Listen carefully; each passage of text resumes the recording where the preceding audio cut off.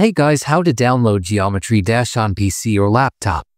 Want to play Geometry Dash on your PC but don't know how to download it? Don't worry. In this video, I'll show you the fastest and easiest way to install Geometry Dash on Windows step by step with no errors.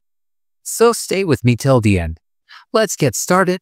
Open web browser and search Steam, link in description. Steam is a game store. And open the Steam website. And click the top Install Steam.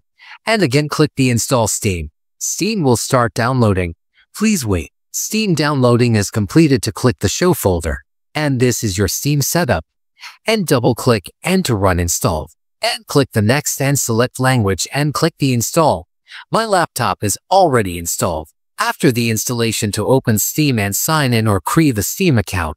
After that, go to Store and search Geometry Dash and click this. And scroll down and click the Add to Cart.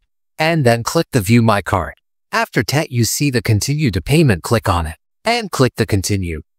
And after that, here you submit your payment. After that, click the top Library.